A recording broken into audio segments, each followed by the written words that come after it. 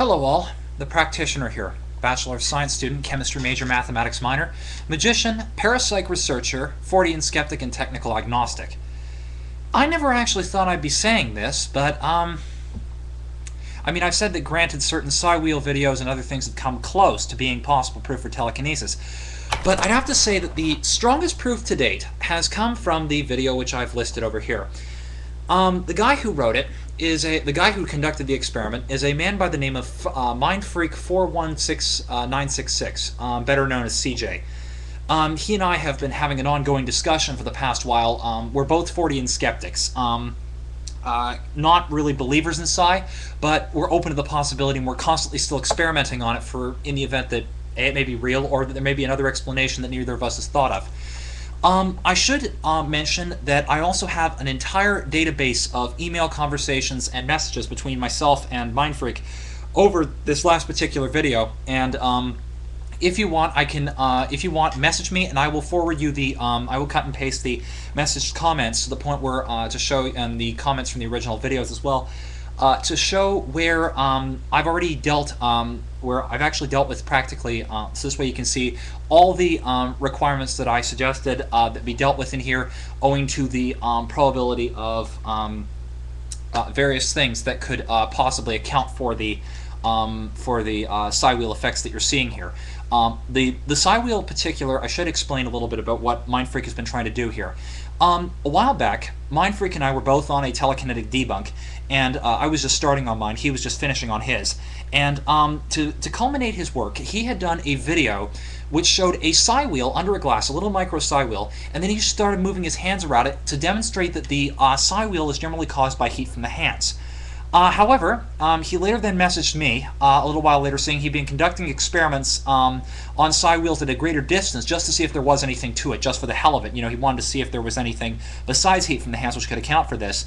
And lo and behold, he started getting results. So he gave me a link to one of his videos, which had talked about standing a few feet back and pulling the hand away to eliminate the heat, and and putting his shirt over his nose, of course, to avoid air vibrations and the like.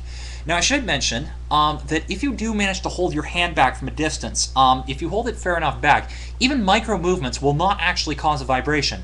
The problem comes in with a big Psi Wheel vis-a-vis the possibility of breathing through your shirt. The reason I can do this, and I can prove this right now, I will give you a demonstration, is I'll take a shirt, put it over my face. I'd like you to take a close look at this Psi Wheel here. You can see that my shirt's over my face, but when I do this, sorry, let me balance it perfectly so this way it's still still.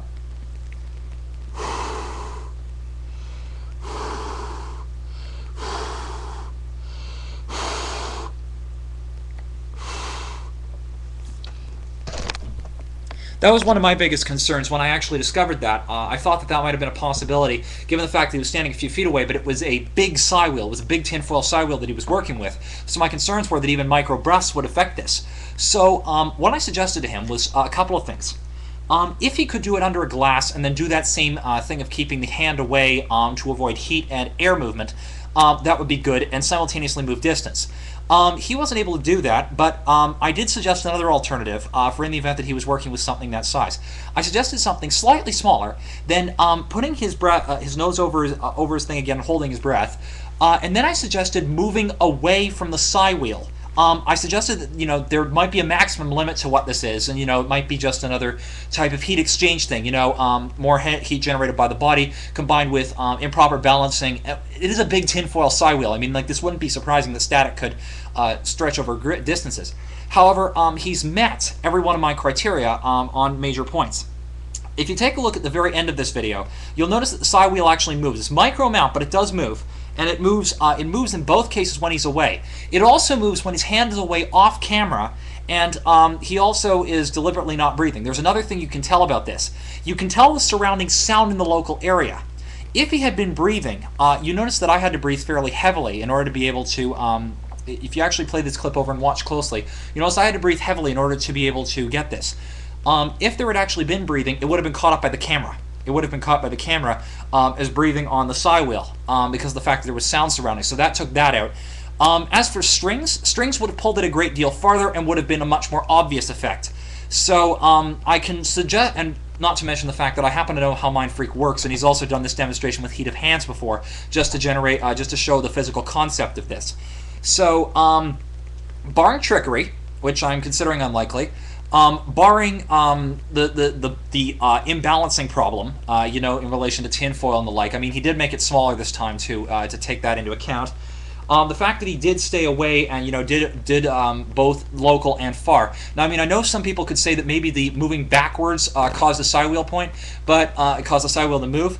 However, if you'll notice in large chunks of it, the Psi Wheel only moves after a period of stabilization where it's actually stopped while he's moving, and then after he stopped for like a good 5-10 seconds, if you actually follow the time of the video, then it starts moving. So, where does this leave me in relation to telekinesis? Well, I'm going to have to critically evaluate my position.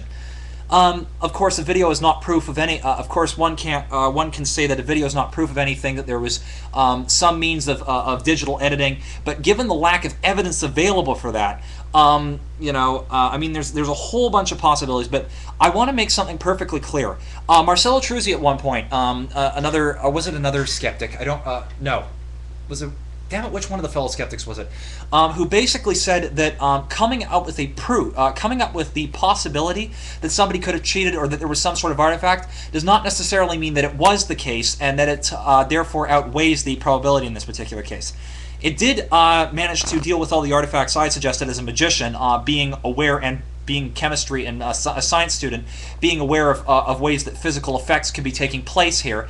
It did eliminate or brought them down to almost absolutely nil, the physical factors which could take into account, and barring experimental fraud, which I strongly doubt in this case. I mean, you'd have to start saying like, oh, we used computer generation, but there's no telltale signs of computer generation. I mean, even the best computer digitally edited videos, there's always some sort of telltale sign which you can always work with. Even the best seamless ones. I mean, like, there's always a way of checking. But the thing is, no telltale signs here. No. I recognize digital editing from being a filmmaker myself. No signs of trickery. Most of the techniques I suggested about removing distance in order to avoid heat and breath, using a smaller Psi Wheel to avoid proper imbalancing problems, shutting all doors and windows, which was what he did in the initial one and he still did here, making sure that people weren't around in the local area. If you do hear a faint voice over the thing, it's quite a ways away, or maybe it's a voice, I'm not sure, maybe I'm just hearing things, but the point is that, it sounds like there may have been a faint voice, but it was far enough in the background that it couldn't really cause any air vibrations even in through the room. So, he flipped to himself a couple of times to show that he still had the shirt over his mouth, even at the great distance, so that rules that out. I mean, like, I've double-checked a large possible means. I've even done trickery techniques of my own, of attempting to fake this sort of thing. As a magician, I recognize a large chunk of the techniques to be able to use to fool Psi Wheels, but given where he was at, and given the micro amounts that it moved, even given the fact that there was no breath actually caught on the camera that would have, caught, he would have to blow very hard and very focused from that distance to be able to get the Psi Wheel to move that micro amount. So, and the camera would have caught that, in addition to the fact that he had this, thing over his nose and mouth, and the distance would have basically prevented any breath coming from out and influencing the Psi Wheel or anything like that. Even, like, he took all the necessary controls. So from that, I'd have to say it was the closest thing I've seen to a genuine demonstration of telekinesis. My suggestion to Mind Freak at this point is to go to one of the local universities. I'm not going to suggest the $1 million challenge because, as I've already stated before, there's a problem with experimenter bias in there. But yeah, you know what? I'd have to say that based on the current evidence, I would have to say that my position on telekinesis, although I'm not entirely convinced, I will say this much. My position, my original position to being not necessarily open to macro PK, as there being no physical cause for it or anything like that, contravening the laws of physics, well, not to mention the reason I refuted that particular due to Hume's fallacy. I said I wanted greater evidence, and I have been presented with it, so let's say that this way I'm considerably more open to the possibility of real telekinesis. However, for the most part of you guys with videos with your hands close to the Psi Wheels and all that sort of shit, I'm still going to believe that the bulk of you are frauds or just either willfully or unwillfully influencing it through natural means, through normal, well-known means. But I'm much more open to the possibility now. Toodles!